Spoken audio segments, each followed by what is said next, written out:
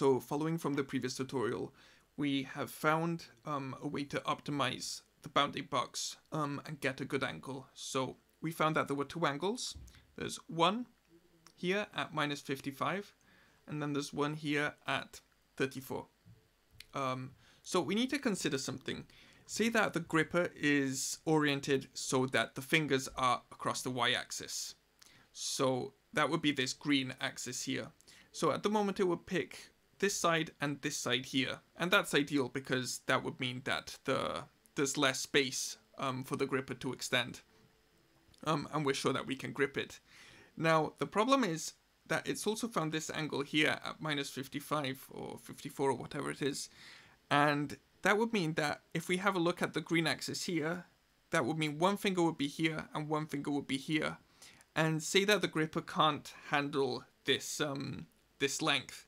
It still wouldn't even be ideal because it's not really the most stable way to pick up this object if you think about it. So what we want to do is offset this angle here by 90 degrees. So if it's detected at this angle, it will reset back to this one here. So if we go to 0, we can see this box will have an X and a Y. So you can see here the X is getting smaller than the Y if it's negative. So that would be here the X. And at the correct location here, the X will be bigger than the Y. So we want to basically check those dimensions. So I'll set this back to 0. And let's go to the bounding box here. So what I'm going to do is I'm going to deconstruct this. Deconstruct box. And we've seen this in the previous tutorial. We're going to get a number. And then I'll drag an Alt to duplicate it. And we'll get the X and Y dimensions for this. So we can see here at the moment the X is 48, the Y is 39. Okay, so what we want to do is rotate this pick plane on the condition that X is smaller than Y. So, and let's check if that's right. This is going to be X, and if it's going negative, yep, it's going to be smaller than Y. So that's what we want to do. So we're going to get a smaller than component. Here it is. I'm going to plug those two numbers in, the X and the Y, in here. And this is going to return true, as we can see. It will return true, whilst the X is smaller than the Y. So let's have a look here. This is still true. It's true. It's true. So we're looking at this angle. This X has to be bigger than this Y for it to become false.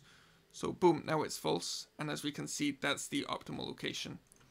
So we can use this to basically say that when this is true, and true and false can also be mathematically represented as 0 and 1, so as a Boolean. So basically what we can do is just say multiply by 90 degrees, and we can get this smaller than, and this is going to be, what it's basically going to output is, it's going to multiply this 90 degrees by 0 or by 1. Depending on X being bigger or smaller than Y. So we can see here, when the X is smaller, it's gonna add 90. And when it's not, it's gonna add a 0. So that's perfect for what we want. So basically all we have to do now is can delete this. I'll just rename this like that.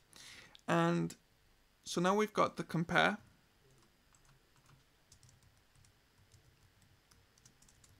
X, Y. So we're comparing X and Y. And basically what we want to do now is I'll hide this and I'll hide this. We're going to rotate this by, don't forget to set this to radians. We could have also done multiply by pi over 2 if you're fussy about that. But it's the same thing anyway. So this is the result. We can say just rotate, and then we're gonna just place the what we're gonna want to rotate. We're gonna want to rotate the plane, this final plane, and output it to the final one for the robot, like this.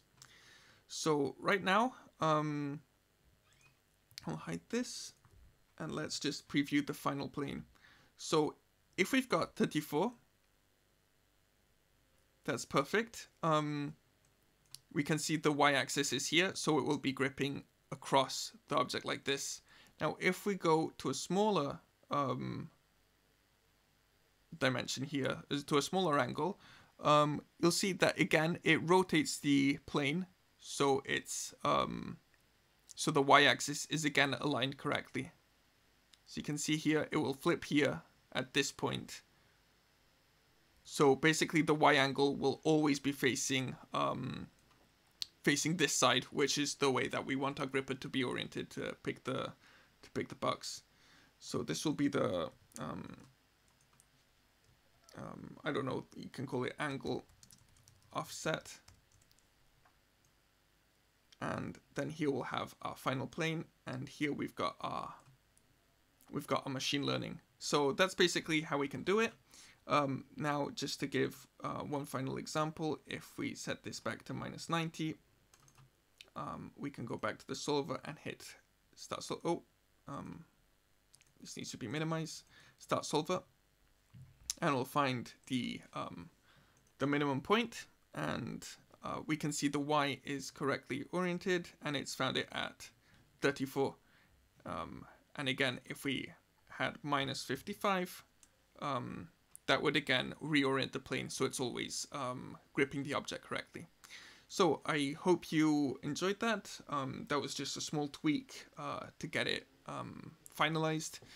If you have any questions, leave a comment below, and I'll be making more tutorials in the near future, so just subscribe and activate the notifications if you want to be informed of when I release new videos. Thanks, and I'll see you in the next one.